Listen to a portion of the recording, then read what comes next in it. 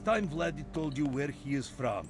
Vladdy is from small box, very dark, then stupid idiot brought him out the box, and it was sad. Now, we are here. Good story. A completely lazy mystery novel.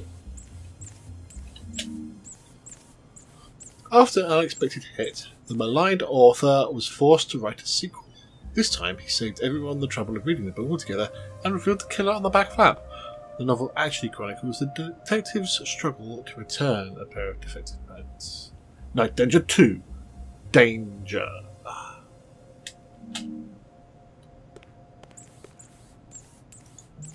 Bob, you stupid dummy, why you commissioned that artist to make these maps is beyond me. They're unreadable. Everyone is getting lost down here. Yeah.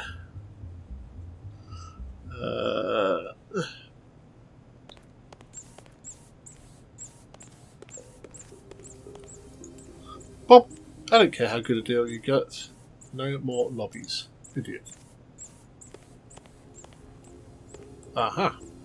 That's stupid. Is there anything?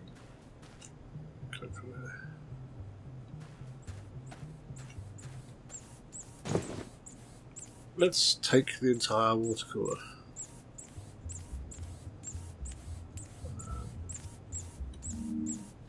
You were mistakenly trying to pick up something else, but now you're in possession of an entire water cooler. You're too stubborn to put it down, so you're going to find a use for it. Carrying it everywhere you go. You didn't even empty out the water.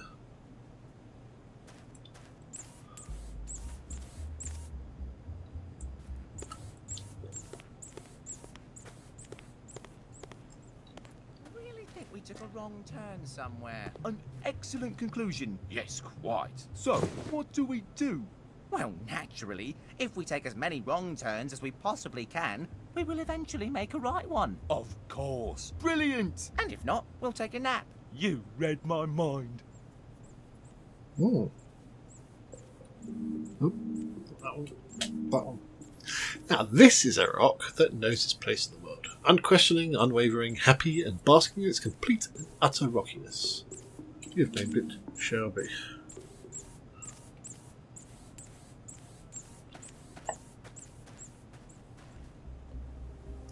Sturdy box. So, Bob, what do you think of this? See what you've driven me to, jerk? Hi, Ted. This is great. Really excited to see you get into the spirit of things. I don't want to mind, so it can be side by side. Really think it balances the space well. He's such a dick. Such a dick. Right. Okay, we've got some things going on here. Facial recognition security checkpoint. Hi, Dad. Since you're so worried about security, I did you a favour and beefed up the doors of your room. You're absolutely welcome. Bob, you jerk, I can't even get into my room because of these stupid discount security measures. Fix it! I'm sick of sleeping in the grotto. So, we've got a stack of shit. I suspect that is one of them. Sturdy box is another. Looks like a Christmas pudding with a pineapple in it.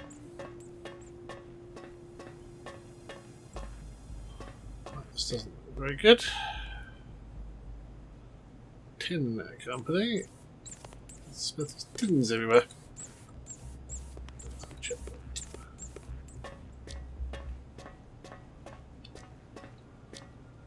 A living quarters. Okay, messy times.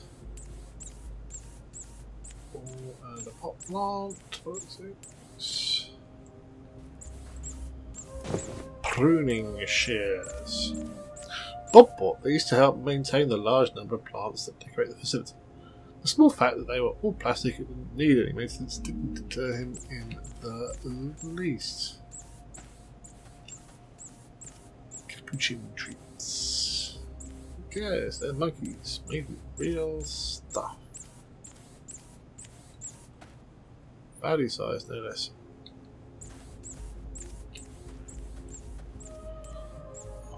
Box of monkey treats. Bob mistakenly thought that capuchin was another word for delicacy, and ordered thousands of boxes to snack on. When he was told that the snacks were in fact for monkeys, he ate them anyway. Maybe a bit of stuff. Maybe. Oh, look. There's a Batari.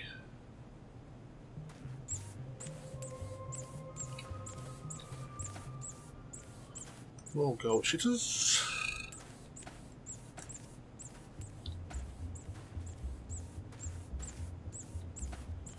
Okay.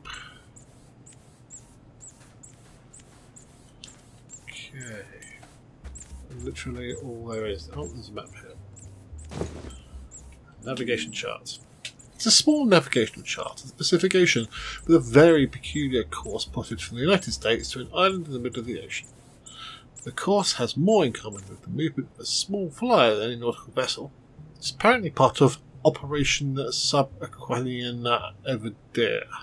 But owing to your poor understanding of all languages, you mistakenly think it's a chain restaurant specialising in Italian cuisine. Okay. Subaquanian Evadere.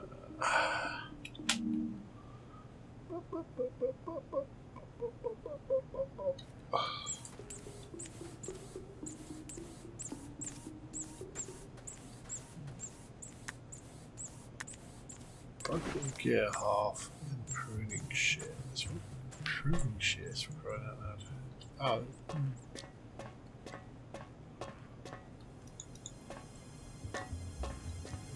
Ah, there's a whole staircase here, look.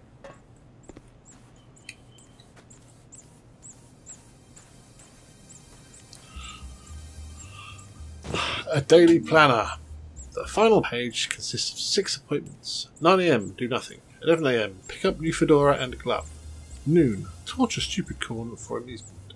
3 PM, hide to avoid work. 5:45, torture corn. 6 PM, initiate master plan. Hiya, Fernando. Could you be a pal and place the tour brochures across the facility? There's only a few hundred, so you'll be able to do that in no time flat. Fernando, you cretin, ignore that idiot at Bob's request. What you really need to do is sort the samples of the genetics lab from the least reactive to the most. Go do it. Hey Fernando, got a more important job for you than that. Need this statue directly above you moved about an inch or so. Scaffolding's already set up, so I'll fish it in about an hour or so. Fernando, you lazy oaf, don't touch that statue. We don't need yet another insurance claim. Instead, go to the 2nd floor of the barn and observe the corn's behaviour in their habitat for several days. And don't move a muscle. That'll throw the data off. Hi Fernando, don't worry about that observation stuff. The corn will take their own notes. Really need you to hang about a few dozen new paintings that just came in. Be a pal and set that up, would you? Please? Thanks. Fernando, you twit. Don't lift a finger for those paintings. Instead, use this pen draft a letter for me. Dear Bob, you are a nitwit and an idiot. Cordially, Ted. A book titled The 1 Second Assistant. A particular book on how to be an assistant in the workplace, whose end appears to be to do as little work as possible. Chapters include how to shred everything, an intro into hiding in the office, and shifting blame onto the intern. The best book ever made about doing the least work possible. John C. Smith John. Right, here's things. A master plan. Appears to be the only thing Fernando, the founder's assistant, puts any effort into, aside from shredding important documents and wearing a fancy fedoras and gloves. Ah. I suspect Fernando, then, is the poor sap we found by the electricity thing. It's a very poor plan involving jumper cables, a strange lightning rod, and somehow turning into an all-powerful god. Notes read that the stupid corn told me their secret, and Bob and Ted will be my assistants now. Yes, it's a very sorry tale. However, I do have... Oh no, I don't have Fernando's hand anymore. I did have Fernando's hand. Oh, that's typical.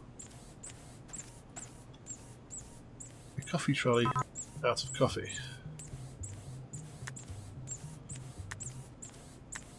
Put that in it, no. no, no, no. Okay.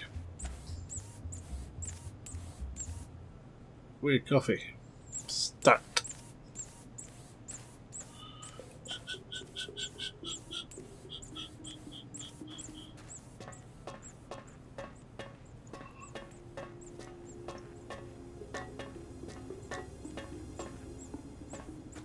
What's this? Workplace readiness report. Giving up on the corn's ability to be weaponised at any level, the scientists attempted to see if they could be of any use in the general workplace. They weren't, opting to take naps instead. However, the corn did display a fondness for stacking orange boxes, which they did so every chance they could, the goal of which seemed to be directing the researchers to do what they wanted.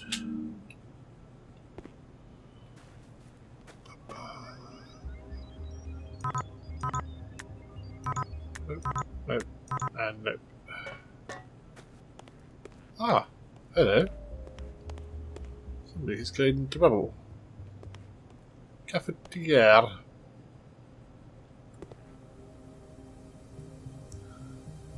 If we get some coffee, that'd be quite nice. Hamburger. 4 buckaroos. Aha. You take so many useless things, idiot. Yeah, he's the idiot. Bob, where's that idiot Fernando hiding? I told him to refill the coffee trolley with rank A weeks ago. If you find, or ranker, if you find him, put him to work and do some yourself. The buffoon. Baboon.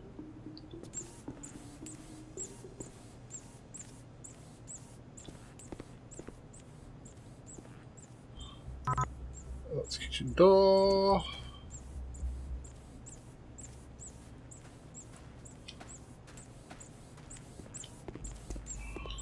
Okay, well, hopefully.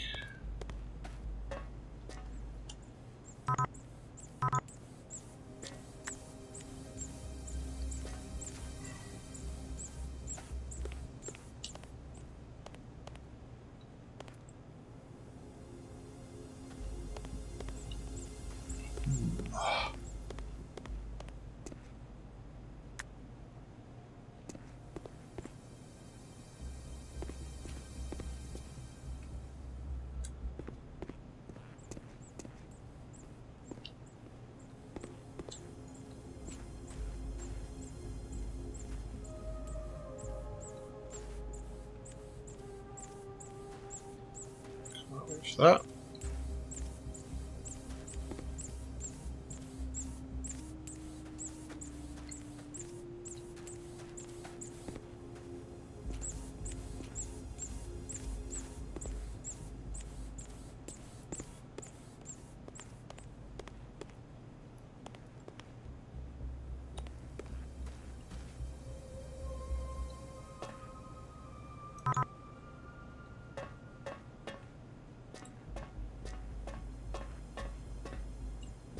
Ah, it was a different corridor, that's why.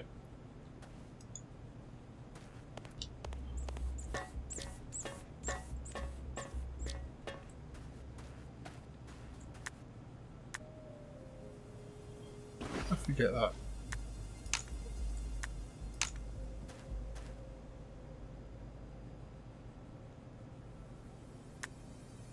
Okay.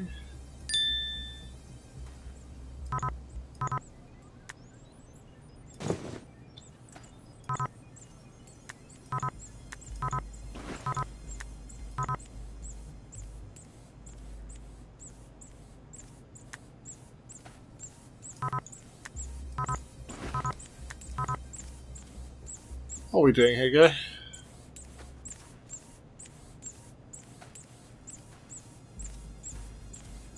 I'm excited for a minute. Right, we go there.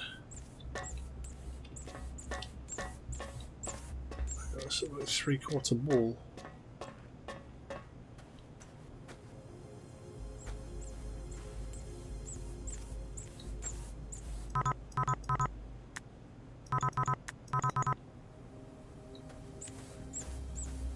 What have we missed? Kitty cat.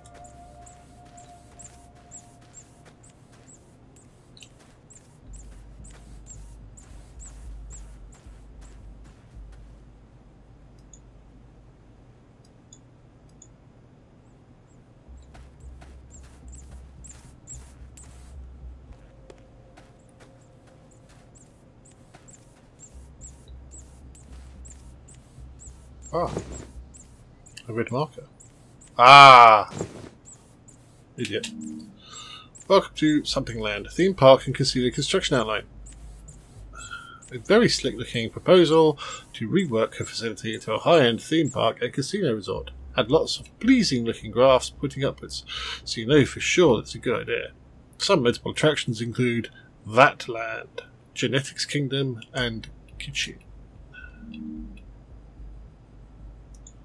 My god, Bob, what is this? There is no way in any conceivable universe that we can turn this facility into a resort. Stop it, you dummy. I mean, yeah. The guy is trying. Right. La la la la la la la la la. Let's draw a face on this and then we pick it up. Take it over here and put it on the butt. What a butt. Place the worst face in the world in front of the camera. That does not sound good.